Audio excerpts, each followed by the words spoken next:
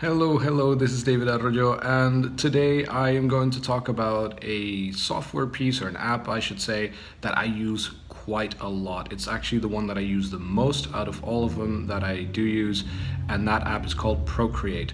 You will have seen me working Procreate, especially when I do all the quickies, when I do some storyboarding.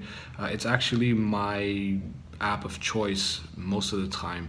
It's not the only app I use, obviously. I've been using Clip Studio Paint, Photoshop, Illustrator. I also use 3D apps or software actually, like Blender. I use SketchUp for storyboarding and Previs for film, and actually also in my comics now. So, but this time, because I've already spoken about other apps on this channel, and I really thought it would be appropriate to also actually talk about the one that I use the most and why I think that one's awesome, hence the title, Why Procreate is Awesome. All right, let's dive straight in and let's have a look at why I use it so much and why I choose Procreate over other software for some of my projects. All right, so let's get straight into it. First and foremost, I want to let you guys know that Procreate runs on iOS devices only, so iPads, iPhones. There is no app as of yet for your desktop Mac, no app for Android or Windows users or anything, so that's the downside. But if you do have Apple products, really Procreate by far is the way to go. Now, I'll show you guys, the app is right there. I'll show you guys, first of all, when you create a file, the things you can do. So on an iPad Pro, I have the 12.7 inch Pro, so it's the bigger one. The screen size, you can go up to screen size square. The 4K, you can work in 4K, no problem. I've got a couple of custom ones that I have set up, like the 1080 HD video, and you can also create a new canvas yourself. You can modify the DPI if you want to work in 72 and 300, it's totally up to you. You can go up to, I think, 16,000 pixels on the Pro, and even if you were to do 4,000, you can still do it. It's maximum layers 4 only, but you can do it. So it's just to show you guys that you can really go really far if you really wanted to. But we're going to cancel that. So that's one thing. So if you're making comics and you're worried about, size, well, you don't kind of have to anymore. Procreate really has got you covered on that. Talking about comics, so here you can see this is actually from my own webcomic. I do a lot of the work in Procreate, if not 90% of it. So I'll give you, for example, the very first test page I made for the webcomic was this one. And the text was done in Photoshop or Illustrator, I don't remember. I think it was Illustrator. And then here you can see it was actually just, where was it? Must be all the way to the top, or dialogue here.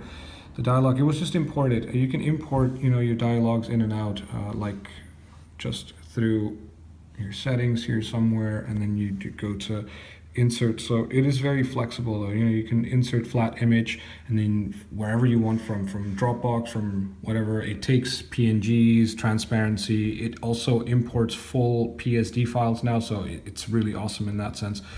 And it keeps the layered structure, because you can also create layered groups.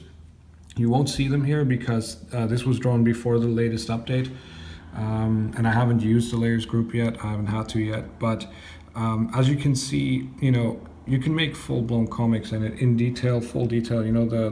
This is a 4K image that was also a concept piece for the immersion webcomic, and this is also fully done in Procreate, where you've got all your layers and all of that stuff. So that's that. Just to quickly show you guys that I do use Procreate quite a bit. I also use it for storyboarding. Now, unfortunately, I can't show you the storyboarding stuff because that's for films that aren't out yet, but it kind of looks like this. If I were to, this is from Immersion, so I can show you this, but most of my storyboards end up looking like this. When I hand them in, they have some pencils and then some nice, shading over it here and there. Yeah, that's all I can show you for now. So sorry about that, but we'll get into, the price maybe. Price of Procreate is nothing. Honestly, I mean it. It's $5.99. You get the whole thing for it.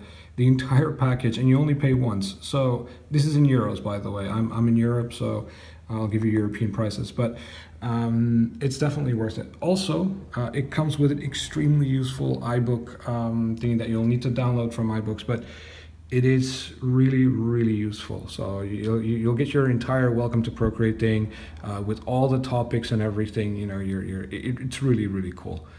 And all you'll ever need, really, at least for me, is just this book. You know, yeah, you can go online on YouTube and see what people are doing, and you know, you really want to pick up some tips and tricks, and then go on YouTube. There are a couple of really, really good ones on Procreate and on how people use Procreate. But what I'm going to do is maybe make a new file, okay? Maybe we'll work in 4K. Let's do 4K. 4K is cool. Right, and I'm going to start drawing something, and while I draw, you know, we'll speed the whole thing up, but I'll explain some of the tools that I'm using and, you know, all of that great stuff. Maybe also to let you guys know, this is super cool. This is from their latest update.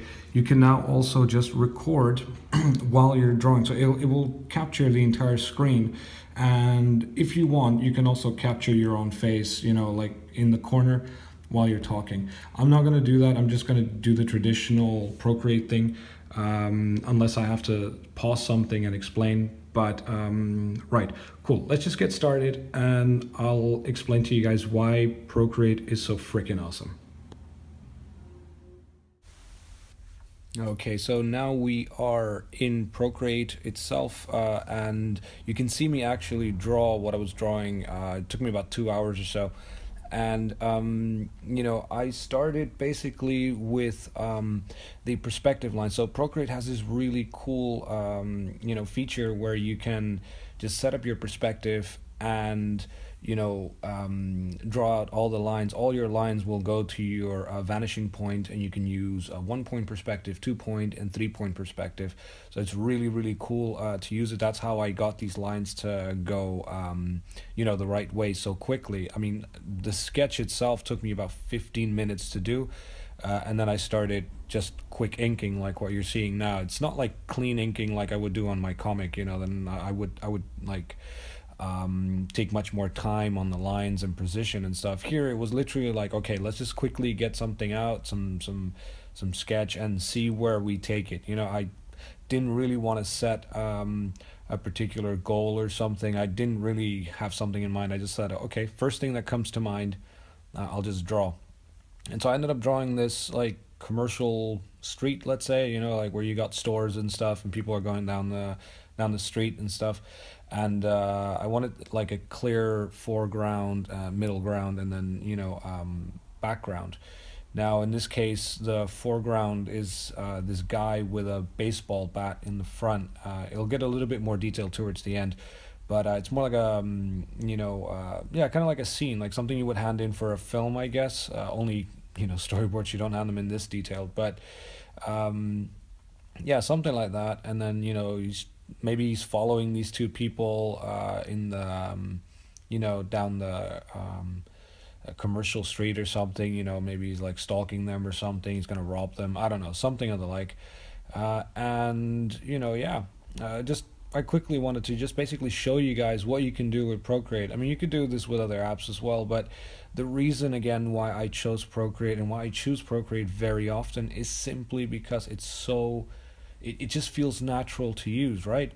You know, I just went and sat down on my sofa and started drawing, you know, and it was very comfortable. You know, the actual brush strokes, they also feel very natural to me. You know, it maybe doesn't feel exactly like drawing on paper. You know, paper is still the best feeling, you know, with your traditional pens and stuff, but it's still very, very good though.